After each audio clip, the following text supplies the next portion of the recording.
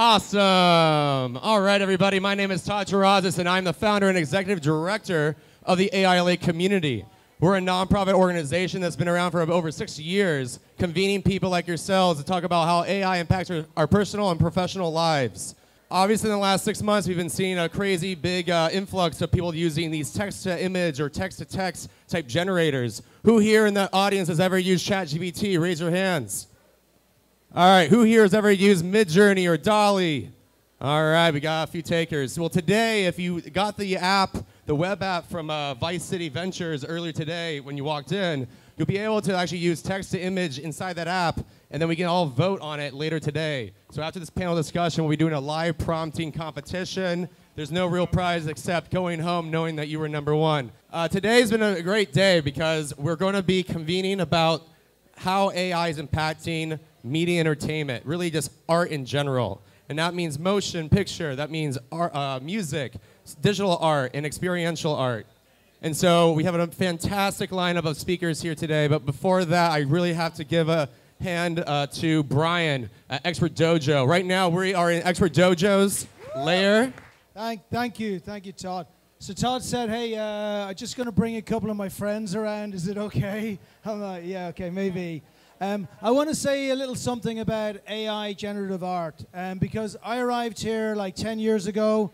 I met some great friends. This man here was one of my first friends. Todd over here as well, formed great communities. And at the time, I fell in love with creativity in Santa Monica, LA, Southern California. There's nowhere like this anywhere, and Irish people don't lie, okay? We drink and we don't lie. This is the greatest place for creativity on the planet, full stop. And at that time, I wanted to do something about the creativity that was here. So from about 4 or 5 years ago, when we started to build this place up, we've invested in around 250 companies at the period. This year, we'll invest in another 200 companies. So why do we, Expert Dojo, invest in so many companies so early? Because we love the creativity, and I get a buzz from it. And I got to say, when I was walking through here tonight, and I'm watching this beautiful AI generative art, like I'm seeing the future of how art is, and I feel the same as I did when I saw the startups.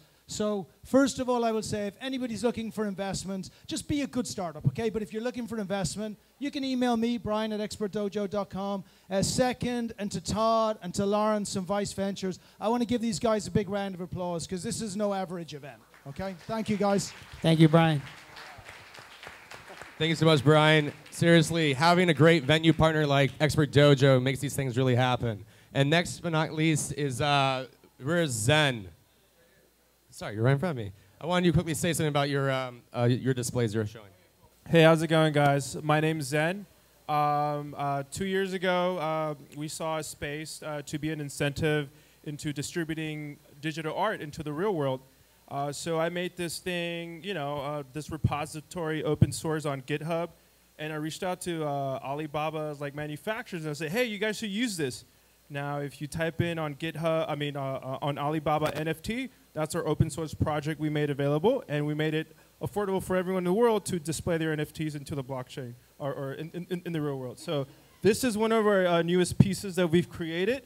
This is like a square, high-end, 5G module that has like a 4 gigabyte download speed. So part of Verizon's 5G accelerator program. We're prototyping and we're distributing our technology in education systems, college stadiums, clinics, and yeah, we just want to push the whole space forward and incentivize. And if you guys have any questions in putting your art or integrating, please let me know. All right, that's it. Thank you so much, Zen. Woo! And I forgot to mention, so while you walked into the space today, you probably noticed all the art on the different displays, and that was all generously also donated by EasyAD, Lawrence's company here, who will be your amazing moderator in a second. But before that, I also wanted to say thank you to a few different sponsors. Seth at AI Creative Community. AI Creative Community is focusing on utilizing the power of generative artificial intelligence to improve the world. Deep Dream Generator.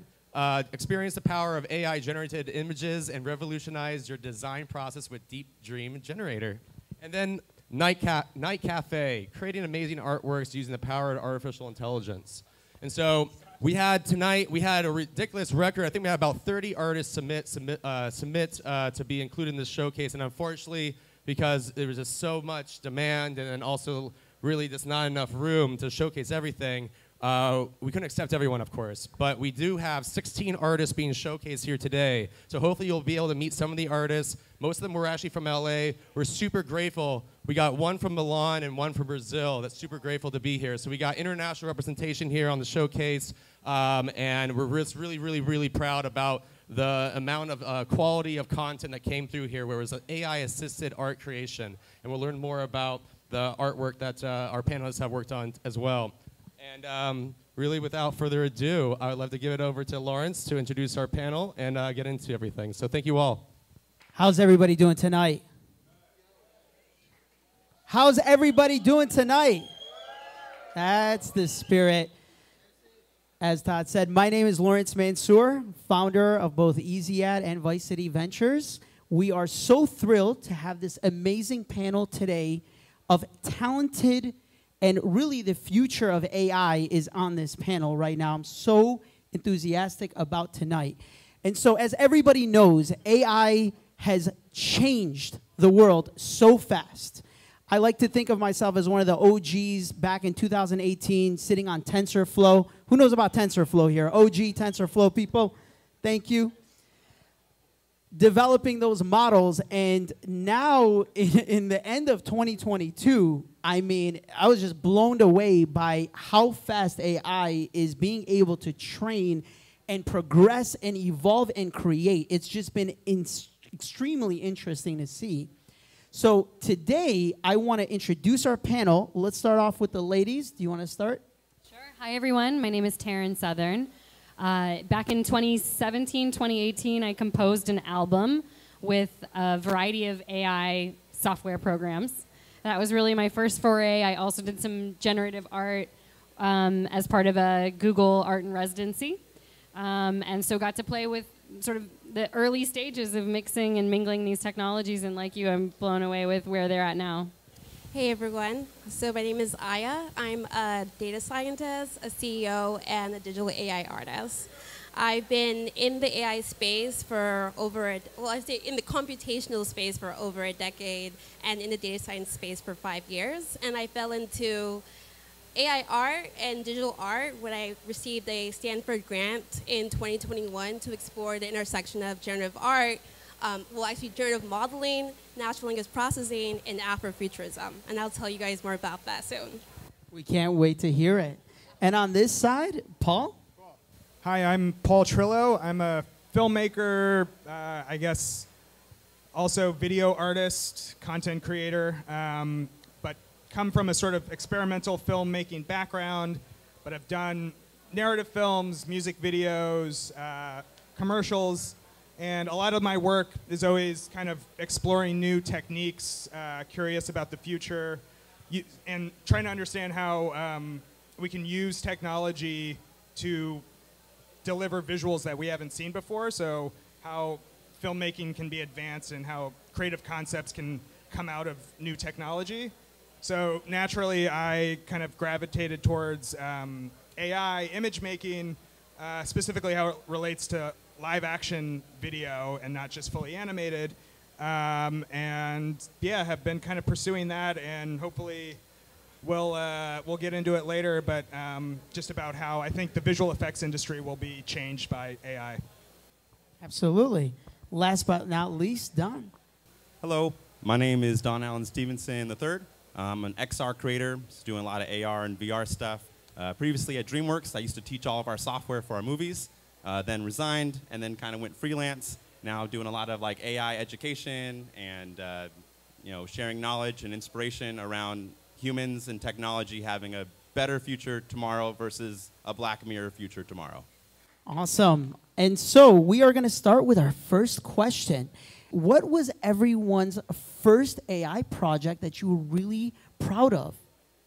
I already shared mine. Yeah, I feel like I've already spoiler answered that. alert. So, I mean, I don't know if I was really proud of it. You know, you make something and you anticipate that it's not going to be as good as it could be because you're working with new technology and you Absolutely. just assume that you trip and fail. But the album, it was called I Am AI. Nice. And it was a really interesting collaboration with 4 different technologies. Very nice. And what did you exactly? Tell us about the album. What was your goal of it? Yeah, I wanted to compose pop songs using artificial intelligence as the sole compositional tool. But I pulled in, depending on the technology that I worked with, I was able to collaborate with other musical styles. So I did a pop song in collaboration with 1800s romantic style period piano pieces. So that was a really fun experiment, was how can I infuse different musical styles into pop music to create something that's novel and different than maybe what we're used to hearing on the radio. Wow, that's amazing to hear. Just integrating, like, today is about generative AI, but also seeing the elements of music that AI can compose is just groundbreaking. Absolutely, and back then, I mean, there was some of the tools were pretty rudimentary. Google InSynth was a tool that allowed you to create new sounds. I don't know if it was a stable diffusion model, but it might have been. I think it was. Diffusion? And so I actually created like a cat harp with my cat's meow and with a harp, and it ended up in the song. So Wow. I don't know. We if got to it was- hear that. Where can we hear that at? It's not very It's not pretty live. You got to sounding, publish. but- Cat and AI and pop. Look at that. Aya, on to you. So, for those who heard this already, bear with me. So, my first project was through my Stanford grant, where I was looking at the intersection of Afrofuturism, generative modeling, and natural language processing. And I wanted to use those tools to really see, can we co-create with AI to create different experiences, like very strong imagery, and also can we use it to tell very strong, authentic stories? And that's where the Afrofuturism comes in, because really, I wanted more Black Panther. And so I wanted to see, can I do this with AI? And so, and at that same time, I did this grant actually while I was like still a data scientist, as I am now. And some of the inspiration for using natural language processing came from my day job. So in my day job at that time, I used natural language processing in a way as when you call customer service and the like virtual assistant says, hey, like, I can understand regular speech to text. And so really providing that technology behind the scenes is what I was working on with my team.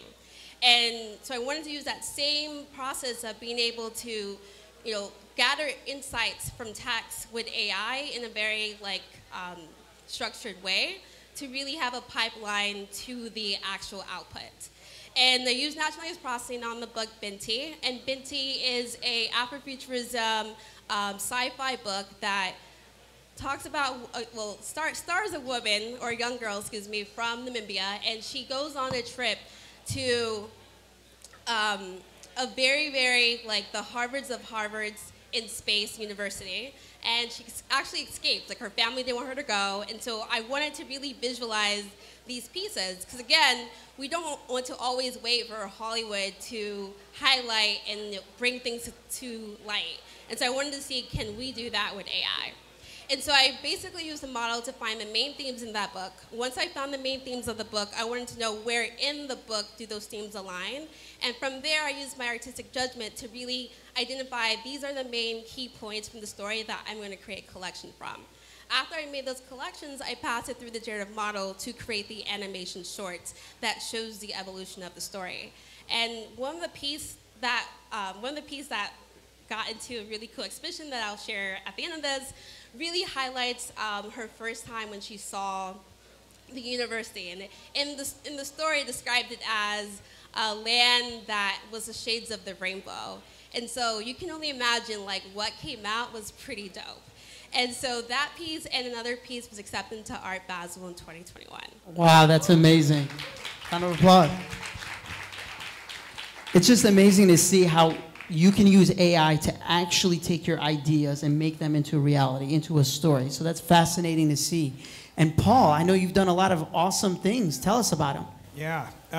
No, I love the multi kind of processed layer for both of those projects. And for me, that's, I think, the best way to use AI is that it is a process, that it's not just one tool, you're done, move on to the next thing, is that how do these things talk to each other so you can really create something that couldn't have existed before.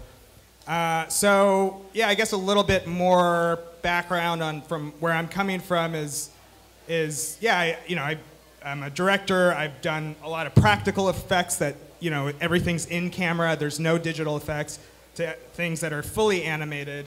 So I'm really kind of agnostic to technique. I'm kind of just curious and open to all techniques and like to get out of my comfort zone. I've been keeping tabs on AI, going back to like Google's AI as it relates to video, going back to like Google's deep dreaming stuff from, that's like, I don't know, 8 years old now, or I don't know, 2016, I feel like, wow. Yeah. Which I thought was cool and like would make a great like Fear and Loathing in Las Vegas like sequence, but kind of like felt limited to like psychedelic imagery and aesthetically limited as well, where I didn't feel like I could quite put my fingerprint on AI generative work until last year. But I had been keeping tabs on it, like kind of dabbling in private, not sharing anything. Again, because I didn't feel like what I had to offer was different enough. So it was really until like the sort of light bulb moment for me was seeing DALL-E's video where they're demoing in painting. So they show like, a panda on the moon and all this stuff. And then at the very end of their video, they showed in painting, which allows you to erase part of an image and replace it with something that matches the lighting, the shadows, the camera angle, the lensing, the aesthetic of the image. It matches it and you can replace an object. So I think they have like a monkey who's like, they put like different hats on the monkey and the lighting looked really amazing. So as a director who does a lot of things with visual effects, I was like there it is. That's like the next thing in visual effects is like, because that shit would take a long time to like 3D model everything. You sit over the shoulder of like a concept artist, like being like, no, I want more. It's like, it just, the world doesn't work like that. You're kind of given 3 options and you have to choose from them. So the ability to like have infinite options was super appealing and daunting. So some of my first work was kind of about multiplicity, about endless options and loops and stuff. So the first video, it's hard to say if I'm like proud is relative because it like changes every week. Like the things that I was proud about, I'm not proud about anymore. Things I'm proud about haven't been made yet, and then by the time they're made, I'm not proud of them anymore. But the first thing that like kind of went big, and the first thing that like was real, my like I felt I could put my fingerprint on AI is a video. I recreated a shot from a short film I made 10 years ago with a hand and a bunch of objects changing within the hand. And it's like the hand opens and closes. And it was the first time DALL-E had been used with live action video. But for me, it was like totally intuitive. And I was like, yeah, of course this is what you would use it for. But it was used kind of in a stop motion sort of way. And it kind of surprised even the people at OpenAI who make DALL-E that they're like, oh, we didn't even know you could like do video with it. I was like, maybe you should have talked to filmmakers earlier on. And that was really encouraging though, the sort of feedback I got from the internet. A lot of the work I do is like very kind of like, it's technique based, so like it responds well on the internet. And so I get a lot of feedback from social media of like, okay, well that, people seem to like that. What else can you do with AI? So since like late May, June, pretty much every week I'd been like showing another use case for AI in the visual effects arena and now animation as well. I did the GoFundMe piece, commercial, the first commercial to use like image-to-image stable diffusion. Wow. For like a 2 minute long animation we made in like 6 weeks, which, for every frame looking the way it does would have been actually impossible 6 months ago. So again, that's like what I'm looking in AI is to allow us to do things that, not to like replace how we did things, but how to do things in a way that we couldn't have done before. I love how you pointed out that a lot of people don't know about in-painting. A lot of people think just generative AI is just putting a prompt and putting a completion, but you actually used it to modify something. Yeah, we all have images, so being able to modify those images is awesome. Don, tell us about your first project. Yeah, so there was this app that came out on iPhones called Wombo Dream, and you could like give it an image and then give a very small description, and it would kind of like make a slightly blurrier version of that image. That was like their first version of it. And so like the first project that I was, yeah, it was a GAN. So they have like a general adversarial neural network approach, and they make these really beautiful images, and it kind of builds on top of your image. And so I had this idea of if I did a 3D scan of my head, so I got like a LiDAR scanner with an iPhone, scanned my head, and then brought in every frame of that as an input for the Wombo Dream, and I gave it a new prompt for each like angle. And then I stitched all those videos together, all those frames, and it made like this rotating head that I hadn't painted myself, but like everything was generated on each frame. And I put it on the blockchain and you know, minted it as an NFT. And then the result was like, I was like, oh wow, you can make a custom piece of artwork that would have taken me very, very long to do. And it all looked like it was hand painted on every frame. It had this hand painted look, and I was just like stunned. And then just to add more customization into it, I would illustrate on top of the final frame, because sometimes there was parts of the AI generated image that I felt didn't feel right. And I was like, oh, well, let me just illustrate on top of that part. Like I'll try to fix those mistakes so that it feels more authentic to me, and then put it out there. And yeah, that was kind of like the first project. And then since then, it's just been like kind of what Paul was saying, just nonstop every day. Coming up with concepts. I've been using a lot of like my VFX background to make VFX ideas of what I think is going to come from AI in the future, and I try to put them out like a year, 3 years out that I think would be like practical, and then I'll make like a visual, you know, like a short little film, like a minute-long piece, put it on Twitter and TikTok and Instagram, and then get people's reactions, and then you know have conversations. Some people hate this stuff, some people love this stuff, and there's a lot of in between, and yeah, it's just like that's kind of been the journey from first project to now. Love the theme that you guys are all resonating, because a lot of people think AI is going to replace humans, but really this empowered you guys. This actually made it a lot faster, a lot easier for you to take your ideas, either modify something existing or create something from scratch. So that's amazing to hear. And that also preludes to my next question, which is there's been a tremendous backlash that started, you know, this criticism about AI. There was a lawsuit filed this week from Getty Images towards the creator of Midjourney.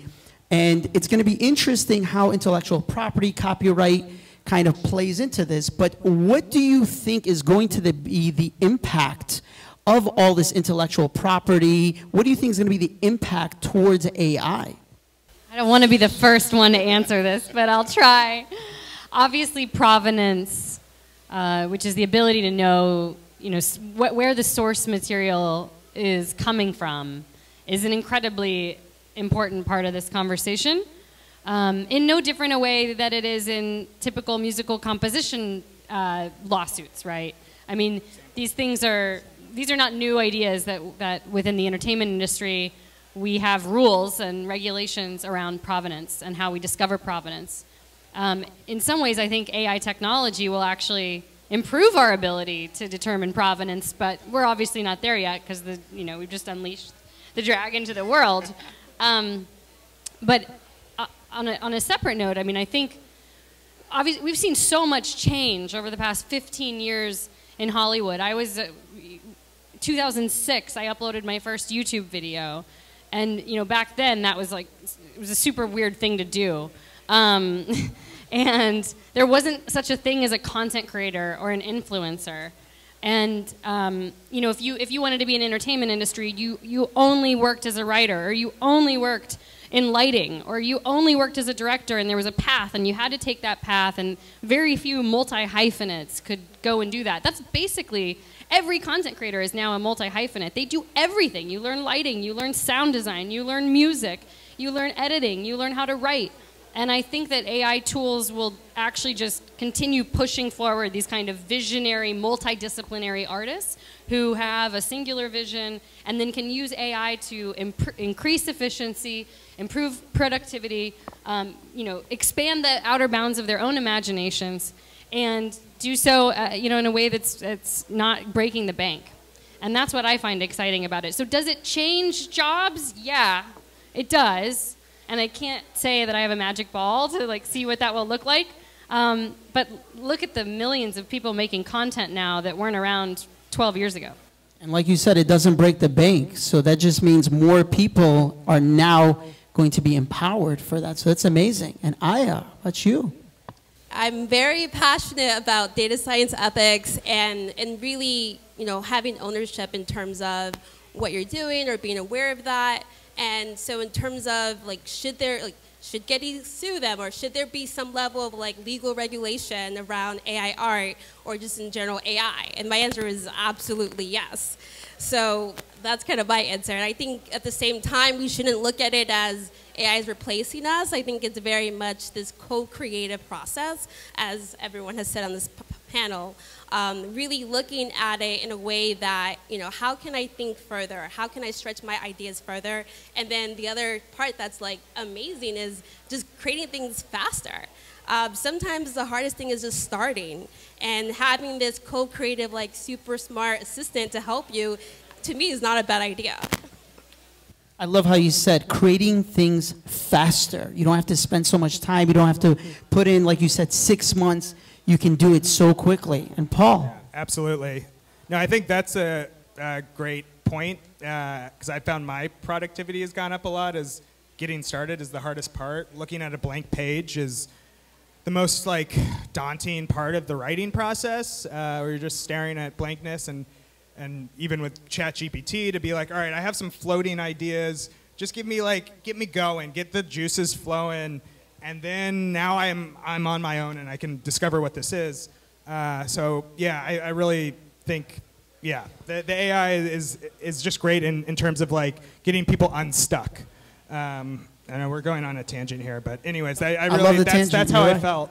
And especially with writing, I find visual image making is not as much of a stumped process as writing is. Writing, you can have the broad strokes of something, and then when you get into the details, there's so many points, speed bumps along the way. So, anyways, should there be backlash, or what do I feel about the backlash? I think. Anything critical is a good thing.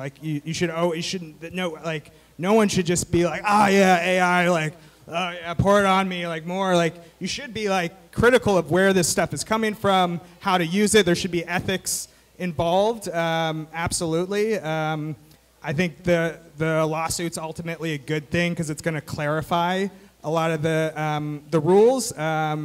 I do fear whatever judge and jury is involved in that will not really understand technology, because I barely do. So that's going to be a very nuanced thing. But I do think even the artists that are having this really visceral response to seeing images being created so easily, and how that feels like it's taking power away from them.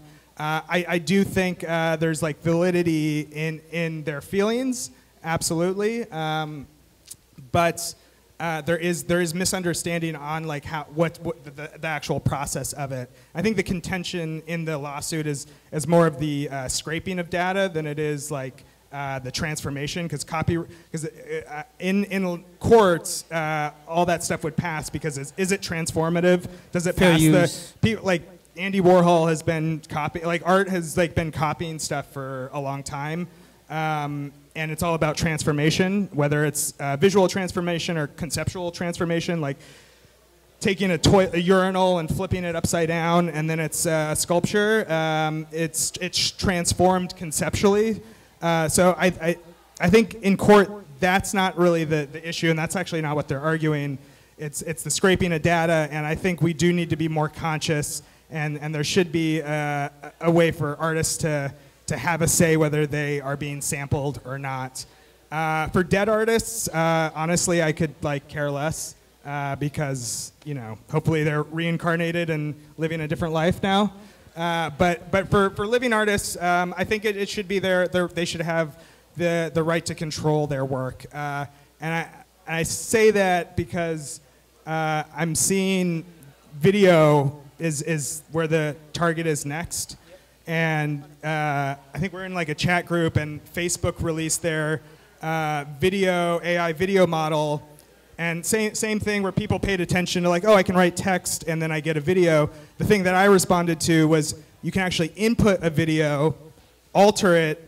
You can input a video of whatever, just a Ferrari driving down a street, and it'll create another video that is very similar but different and transformative enough from a copyright perspective. So you could shot by shot steal a movie and regenerate it through specifically what Meta is working on, and alter it. And people might not know the source material. There's already a rampant problem in social media, content being stolen and redistributed without crediting the creator. So this is going to be for video. It's going to be. It was more disturbing when I was like, oh, okay, like people could take these videos that I spend time on and then just pass them off as themselves. It's one thing to see an image, but to see video looks like it takes work. So I think like that's where I was like, okay, I want to like be able to like have some ownership or say in what gets sampled. I think the models will get good enough where we like will have evolved past sampling artists. It just right now it's built on that. So, anyways, but yes, I think we should be critical. I think there should be backlash because that's how rules get created. That's how ethics get installed. And there's not really going to be a good way to progress forward unless we kind of get through this contentious point today. Yep. So you're saying I can have a video of me finally driving a Ferrari or like a Bugatti? Yeah, it's coming. Oh, very good. Testing. Done. Testing. Is this good volume for the room? All right, Closer, so closer. Closer. Is this a good volume for the room? Okay, great. So yeah, I forgot the question. Pretty much it's about kind of the ramifications of AI to the art community and kind of that backlash. Okay, so the ramifications. So yes, artists should be pissed, but also artists should be really excited. It's like this weird happy, sad emoji. It's like both. What I mean by that is I think the first 2 weeks that I was using these AI generative tools, I had an existential crisis because I used to think that art and creativity was far out of the domain of automation. And so I used to lean into that. I was like, oh, creative's the way, it's the future. And then I start playing with these generative tools and I'm seeing their outputs and I'm like, this is actually pretty creative. So I had this break of like concern and freaked out for a little while. And then what happened was I started thinking, okay, what could I do differently? So I started, can I add it to my workflow and help it enhance what I'm doing? But more importantly, I've always struggled with things like composition. I can do the details myself, but the composition was the hard part. And so I read this sci-fi book called The Diamond Age by, I think, Neil Stevenson. And they actually explored this was like an older book now, but they explored what happens when we would have 3D printers that can essentially make anything that people want from essentially a text prompt. And it was 3D printing, and they had a whole chapter in there about what happened to the art industry and the aftermath. And it gave me hope. So in that sci-fi book, it's not too big of a spoiler, but what happened was because art and anything could be generated on the fly very easily, it devalued it. So it went to the cost of zero. But what art actually stood up was the stuff that was made by humans, the stuff that had human errors, the stuff that was made by hand, the stuff that was painted meticulously with a story. So in their sci-fi book, all the wealthiest people in their world, they didn't collect digital things made from their 3D printers. That wasn't anything worth bragging. They loved their hand-carved table, their hand-sewn rugs. They loved, these shoes, I used AI to generate the concept, and then I painted it with Sharpies. And so the concepts for these shoes were AI driven, but then I was like, well, that's not special now. But now these shoes can become special because they're one of a kind. I painted it myself. And I might have struggled with the composition of the shoe. It would have been a difficult problem for me. But then I just described it. I said, what if I had Sharpie style artwork on the side of white Converse inspired by color palettes from 90s cartoons? That was the prompt. And I generated hundreds of images until I saw something that I thought was like, oh, I would love to wear those. And I'm like, okay, let me go get some Sharpies from the store. Got some little Sharpies, started illustrating. And then now I'm like, wow, I have shoes that I want to wear.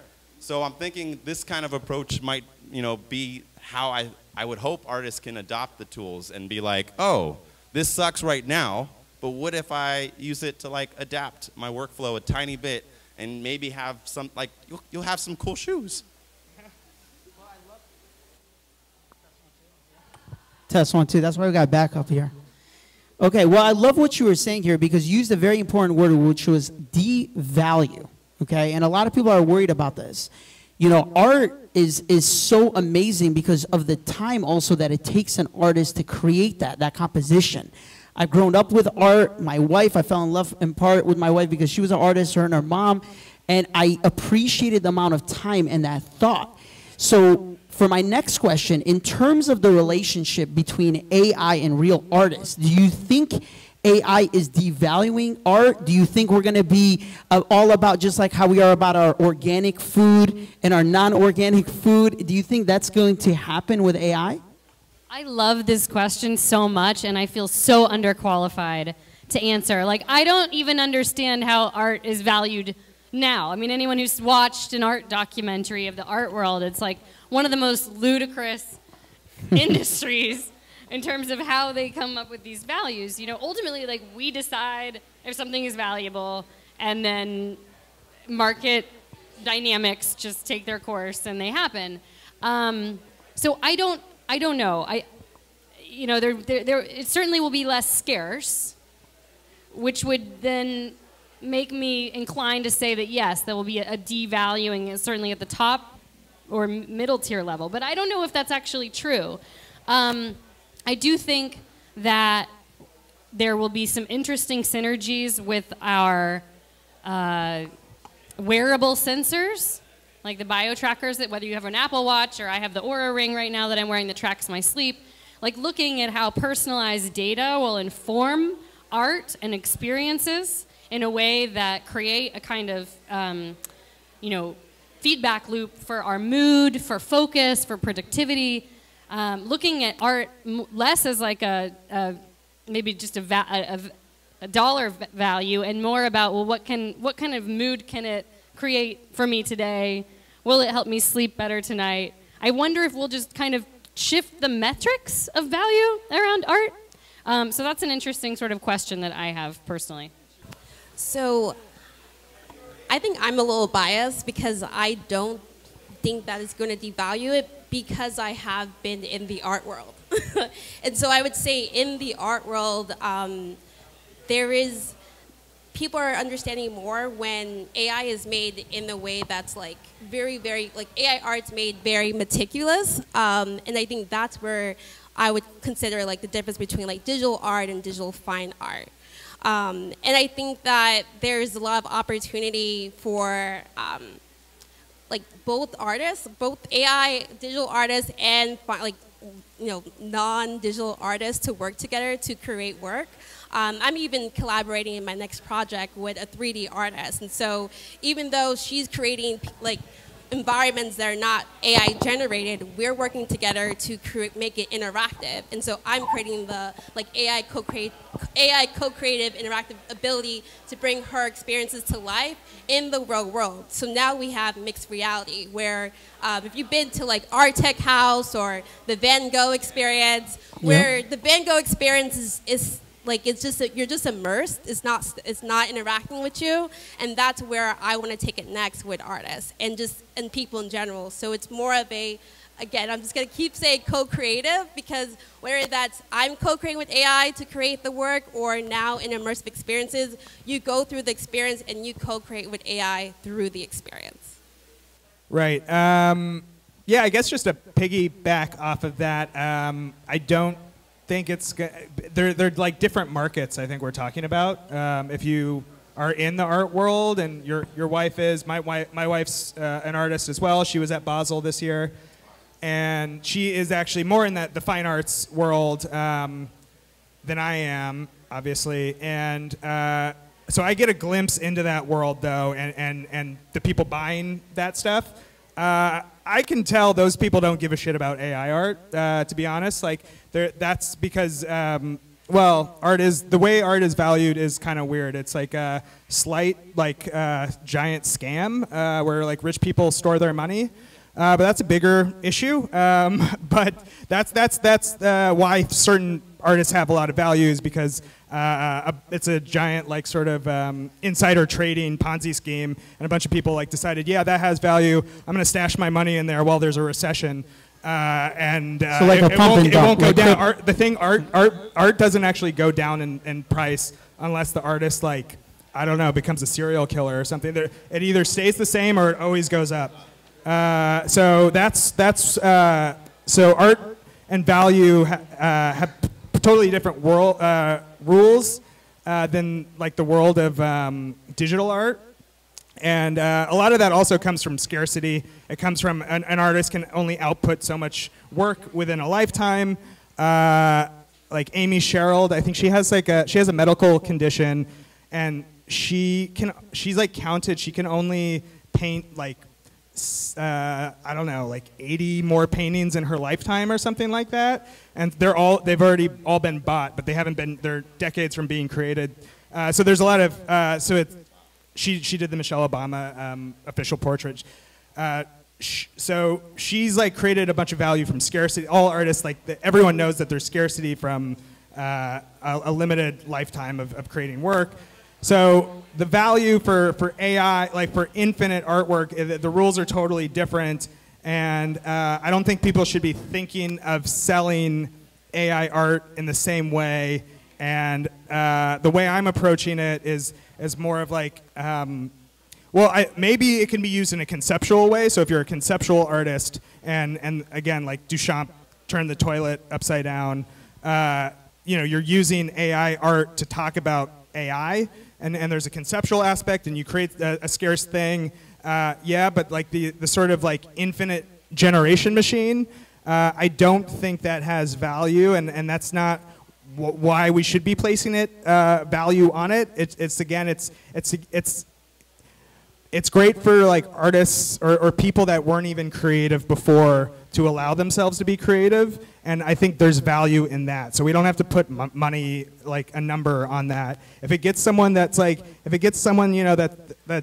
had lived their whole life wishing they could draw, and they couldn't draw, and now they can like at least dream a little bit like more vividly, I think there's value in that. So I think we need to differentiate. Like when we say AI art, it's not like we're not talking about blue chip art. We're talking about two different worlds. So anyway, yeah. So I love what you said there in the beginning. You said it's almost going to create another market. So this is almost another industry that's going to be the AI art, and then you have like, let's call it your handcrafted art. Sounds really funny saying it now, but yeah, that's the reality. Yeah, cool. And I mean, in a market in that like it may not even be in an exchange of money. It could just be like more of a community or something, or like Pokemon cards. I'll trade you my AR for your AR. Yeah, maybe. I think it's more like the way we should be looking at AI art is not. It's not like the end product. It's like you were saying, it's the beginning of the process. It's not the end process. And maybe then it's the back and forth conversation between the artists and the machine that then creates something that someone else couldn't have created, right? So, like, I actually came from drawing and painting. That's what I originally went to school for before I changed to video. And I could go and I could try to like draw something and try to copy it exactly. And no matter if I tried to copy it exactly or not, it's always going to like be filtered through my hand. And I could never just do something exact. So I think the beauty in art making is the process of like thinking you're starting with one idea and then like what it transforms into by the end. So I think AI is just like, again, it's just part of that, but it's the process, and it's like the filtration through the person's hand that makes it uniquely theirs, and not something that anyone could create. I love that. And Don, do you think it's going to devalue? You think we're going to have another industry? What do you think?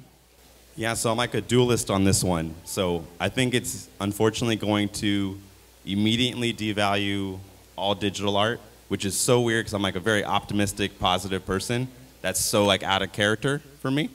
But I'm being honest because like if I'm thinking at DreamWorks, when we would make movies, if we could make more movies and more shows more often, more frequently than our competitors, we might be able to sell, we could probably sell more things.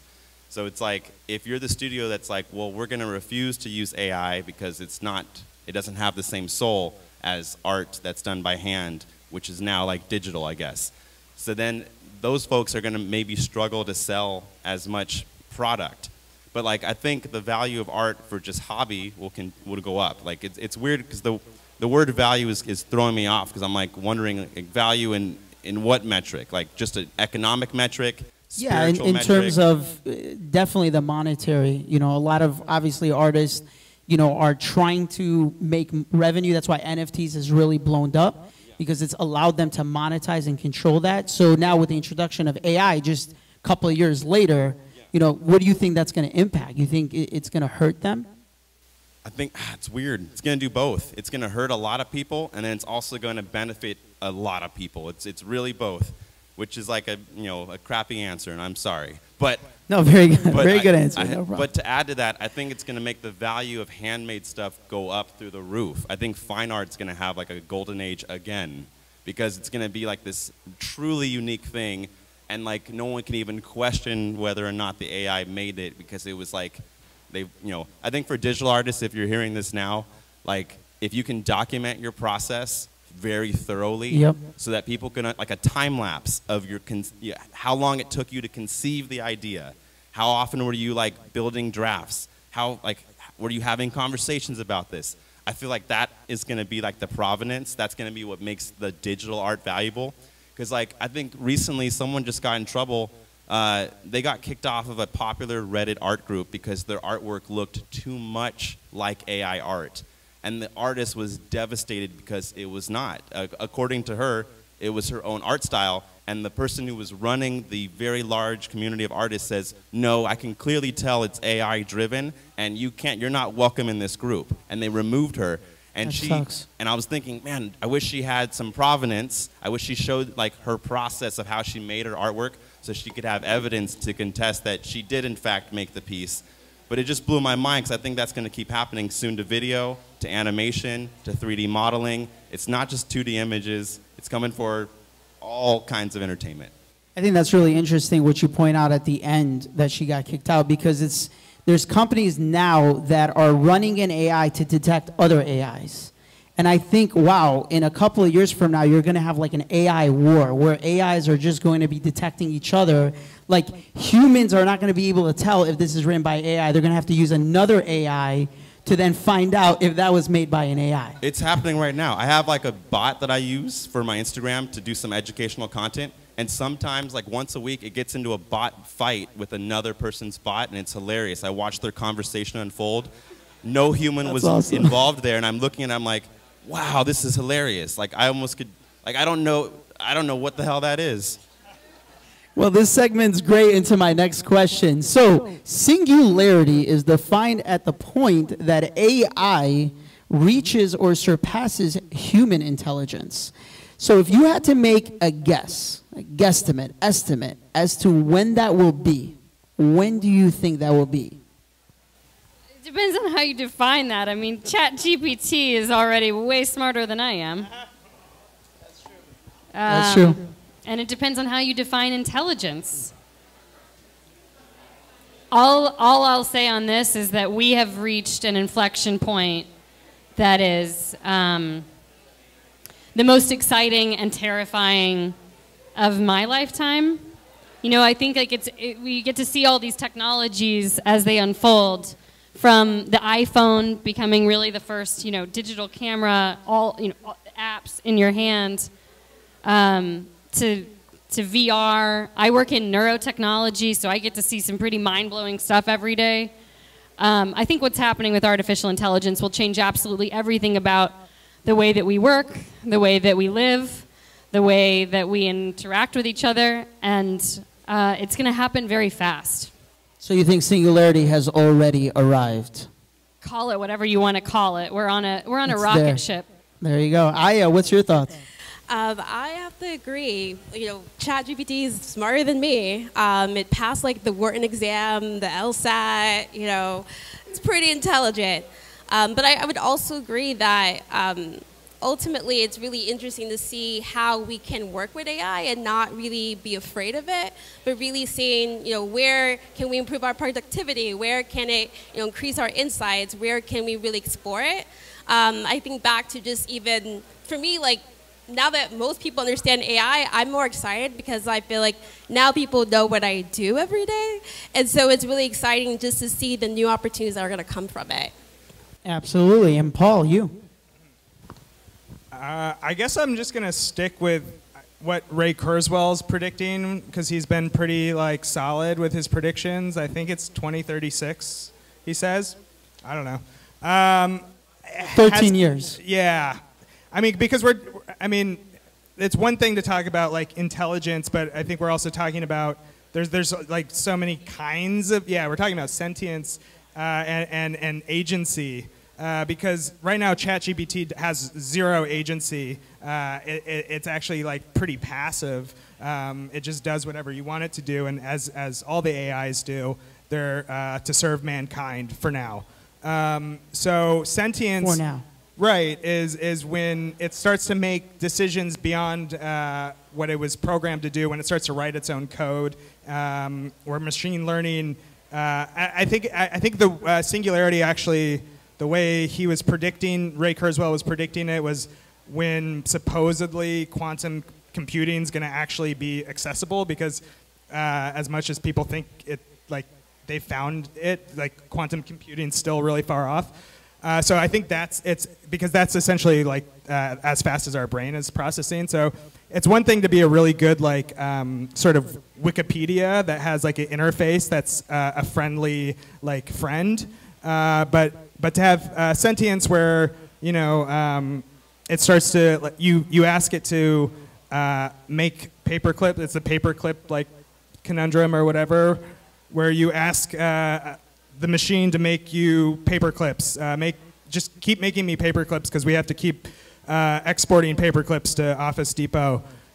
So the machine takes over, has sentience, and is like, all right, well, I'm going to make fucking paper clips until the fucking world is over. And so I'm going to destroy all these chairs in the room, melt them down, keep making paper clips. Oh, there's humans getting in the way of me making paper clips. I have to get rid of those humans so I can keep making that. So that's true sentience, where it's it's overriding any sort of programming, and it's just making decisions on its own. And I think that's actually pretty far away. And I think also there's a lot of stuff that we take for granted that we do really easily that machines still struggle with. Even driving it's not really quite there yet. Even the way we're responding, passing these microphones back and forth, I think a computer would still have difficulty trying to respond to the dexterity of that and be seamless. Those are things that are just background that our brain processes. That's still really difficult for machines. But then there's things that feel like it's reached singularity, like ChatGPT, where it's oh my God, I wouldn't have been able to write that, and it did it within seconds. So there's things that are really hard for humans to do that are not difficult for machines to do. And so there's still this sort of yin and yang going on, where we take for granted a lot of stuff, so then we're really impressed when the AI does something, and then the AI does something that's really difficult that it doesn't even think twice about. So it can appear at first glance, and that's why that what's his name that left Google was kind of raising the alarms. And I think we're very it feels close, but it's and the same as in the visual effects world. As in maybe a lot of things, it's the last 10% is always the hardest. A visual effects shot, it's you can get 90% of the way there, and you understand what the shot is supposed to do, but it's the last 10% that's believable. So I think, there's going to be that kind of threshold for a minute here. But anyways, it's still. So we still have time. Yeah, very good. I guess. Time is relative. So singularity. I think we'll look back at this moment, and we were thinking it was going to be a year, and it turns out it was a gradient. So we slowly have been transitioning into the singularity since about the time that we got computers that scaled in everybody's pockets. So there's already all these systems that we have. It's weird because we were defining the word singularity based off of our knowledge of technology at that time. I don't know when that term first came out, but I think it's at least 40 or 50 years old now. So it's like, I mean, in many regards, we have already passed it. In some ways, we haven't even scratched the surface yet. So I think it's more of like a gradient. But similar to you, I'm thinking like Ray Kurzweil's timeline seems pretty spot on. So for all the fear that causes, community, empathy, human interaction are all things that it struggles to do really, really, really well. So if you can like prioritize a lot of like human things right now over everything else, then the AI revolution won't like ruin all of humanity, just the parts where we didn't have it already. Beautifully said. So, final question. Are you guys ready? If you had to give a very simple advice to everybody in this audience about AI art, what would that be? Just experiment with it. Like, especially if you're trying to form opinions about what it should be doing in the world and how you want to be implementing it in your own life. I mean, just experiment. There's so many different tools. So many. That's all. That's simple. Experiment. Love it. I would suggest exploring artists who are using it very creatively. So Vellum LA, for those in LA, is a gallery that shows digital art from artists who are fine-tuning their own models or creating their own models and are, similar to my process of creating the work, really take their time to think through why they create it, and they're using different models. So I think just an education to understand like the difference between someone who's just using an app to someone like this is their like work, like this is their PhD. So that's like one of my advice. And the second one I would say is, yeah, just like jump in and maybe like, what do you really like? Do you really like music? Do you like whatever you specifically like I would just explore that. There is definitely an AI tool for that. So Google's your best friend. I love it. Vellum LA. It's on Melrose Ave in West Hollywood. Check that out, ladies and gentlemen. And Paul, you. Like how I use it and how I encourage other people to use it is that, again, it shouldn't stop. Like the end product shouldn't be what the AI gives you. You should keep the sort of ping pong back and forth between it. So use multiple tools together. See what if you can take a piece of what the AI gives you, but can you go and shoot something on your own or make something on your own that the AI is working with. And also, if you're going to use AI, think about just the why. This is very basic, but like, are you creating work that couldn't have been created before? Are you creating conceptual work that needs AI because it's conceptually tied in? Whatever it might be, but just I think it's always healthy to like ask yourself why you're doing something, but not to discourage you from just going out and trying shit. But yeah, I think always like constantly like check yourself in the process and ask yourself, am I, okay, now I can create any image I want, but now am I like creating imagery that's like contributing anything to a larger discussion? Am I pushing these tools beyond like what they were originally designed for? So check yourself before you wreck yourself. Keep checking it. Don, go. Yeah, a lot more people are going to need a lot more hope for the future. So like my advice, if you're going to start getting into AI art, is try your best to try to get some narratives out there that give people hope for tomorrow versus just like despair. Because if all of us are just like sad about our future, we're going to have a sad future. It's just, that's how it works. So if you're going to start using AI art, please start making artwork of like what the world you would really, really want it to look like. But it is good to be critical. So if you want to have some dark stuff in there too, I understand. But like if that's all we see, which we have plenty of right now, that would be a really shitty future. So my ask is, if you're using any of these AI art tools, please share some light, some joy, some positivity. And if you need a metric for that, I follow this concept called Ikigai. It's this. It's spelled I-K-I-G-A-I, and please Google it. It's when four circles intersect all together. The Ikigai is the middle. The first circle is what you love, so find out what you love. Next circle is what you're good at. The next circle is what the world needs. And the last circle is what you can be paid for. And the ikigai is that thing in the middle.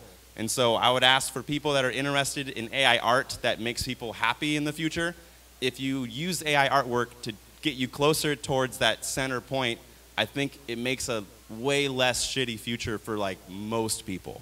So yeah, that would be my advice. Absolutely, I could not agree more. Thank you guys. Round of applause for our panelists. Ikigai. I wanted to leave some time for some questions. I'm sure you guys all have questions. How do you think that AI technology could affect graphics and like motion graphics and print graphics, digital graphics in general? And can you compare it to how desktop publishing changed things in the 90s? I'll take this one. So I used to be a motion graphics designer. That was like my job. I think I change my job title probably every 3 months now. That's like a norm. So the question was, how will AI affect motion graphics and graphic design? So in the short term, that's what's coming next. So like we're seeing all these images being generated that you see here. You might have noticed in some of the artworks that are here, some of them are actually motion graphics. They're moving. So for the motion graphics industry, if you start using AI artwork to generate your keyframes, there's new AI models coming out that can do this process called interpolation, where it will blend between frame 1 and frame 2 and draw all the in-betweens. So that technology, one that I think is pretty affordable that you could experiment with right now in a browser, is called Runway ML. It's a video editing software. It runs in a web browser, so you don't need to have it downloaded. But you can actually have a bunch of sequence of AI-generated images, and it can interpolate the in-betweens. Now, if you're really good at animating, you can come up with, you know, all your key poses, and then you'll get animation out. So in the short term, it's not there yet. The quality's not like very sharp, but it's just going to be like, I mean, honestly, like a year, maybe less, where we're like, oh wow, that's like really good motion graphics work. What was the one by Google that they did? It was an image, Google Gen. What was it? Imagine. It's spelled IMGEN. It's a Google research paper. They showed some very impressive motion graphics that Google's AI is capable of. It's currently not public, but their paper shows a lot about how it works, and I would highly encourage you to take a look at it. I'll just add, the piece I did out there, the GoFundMe ad, is most of it's created in After Effects actually, but I'll talk about the process, and I mean it was kind of a motion graphics project essentially, where we used Stable Diffusion and DALL-E to kind of storyboard concept art. All the there's 7 vignettes in there, animated vignettes. We kind of concepted like different compositions. Then we went and we shot actors in on a sound stage, performing and sort of matching what some of the storyboard frames were. So we got real live performance out of people. And then we actually used Runway to rotoscope the people, drop the frame rate down to like an animation frame rate, right? Like 8 or 12 frames per second. So it has the like half the like every 2 frame animation, and but we were still animating the cameras, you know, in After Effects. We were using humans to drive the performances, but the humans were reinterpreted to look like paintings every frame.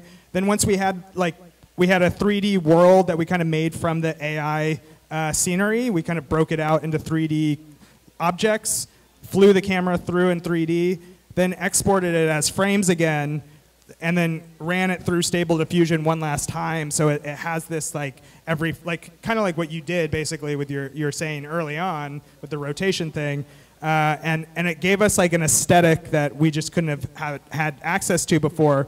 But there was still a lot of control that we had, where it was very much directed. I directed it. It was like, we need the camera to go there. It needs to hold here for this amount of time. Then it pans up. Then it pushes through a window or whatever. So it was a way we use AI for asset generation, which it's already there, can be used, and for stylistic applications that just weren't an option before.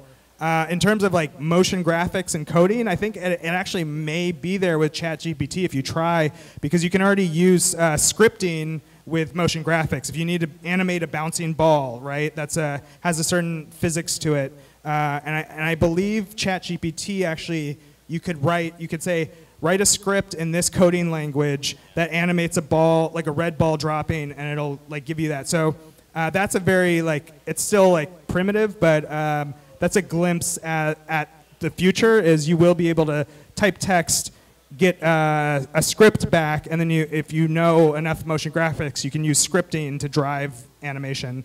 So that's another way of thinking about it. Yeah. My programmers are literally doing HTML from ChatGPT to make things bounce, and it works great. It's amazing.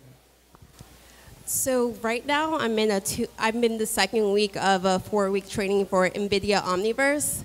And so I would say that is also like the future of AI. And my background, as I said, is the data science, like generative art, and I'm just getting into 3D modeling and working in the 3D world. And so honestly, like I'm waking up every day excited just for being in the experience. And in my cohort, we've been able to kind of like Google Docs, where everyone can be on the same document to work on it. With NVIDIA Omniverse, you can do that, and you can create a scene together.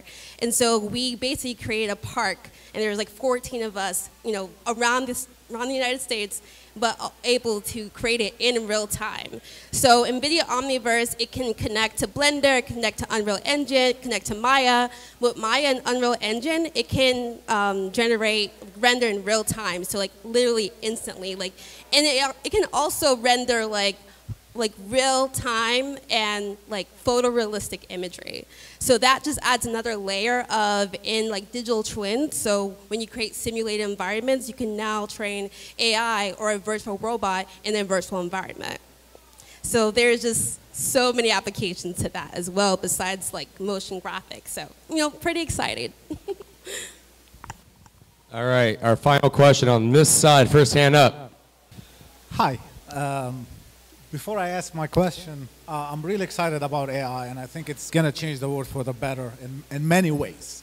However, what's your opinion on some level of regulations, some level of control of what you can and cannot do with AI?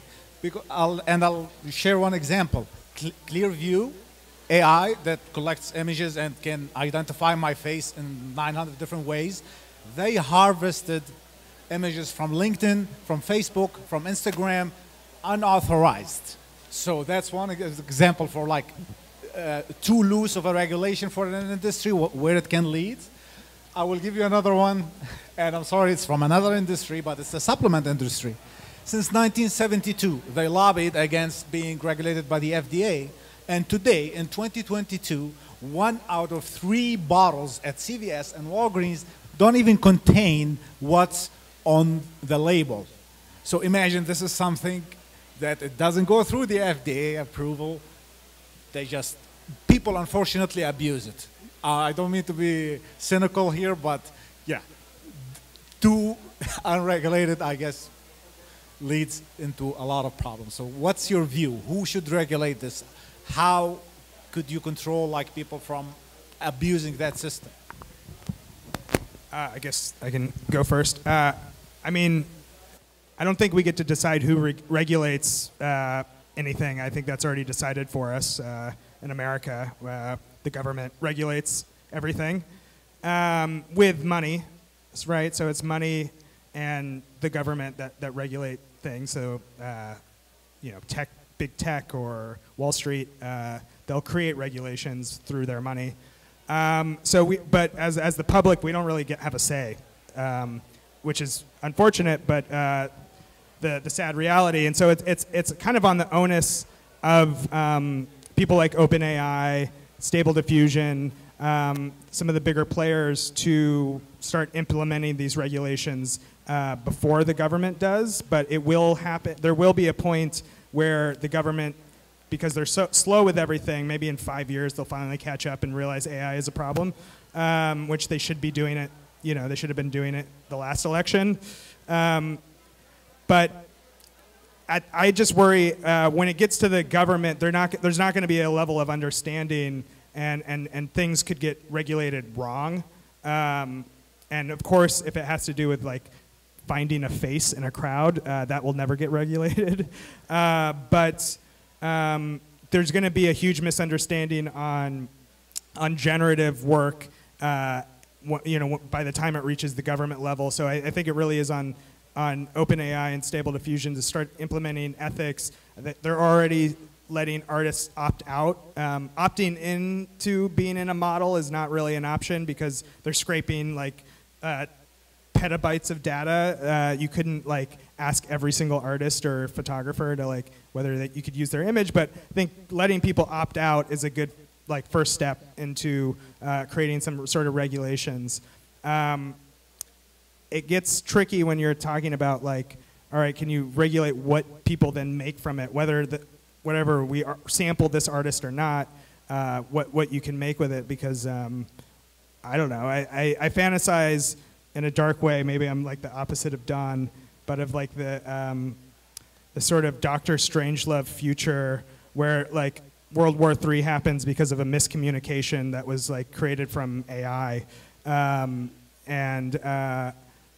Yeah, I don't know. I don't think there really is going to be a way to regulate that as long as Stable Diffusion is releasing everything open source. So there's good things and bad things. I think the good outweighs the bad in terms of like, should everything be regulated? But OpenAI has been trying to like, they're like kind of the opposite, even though their name is OpenAI. They actually do have a lot of safety like kind of sensors.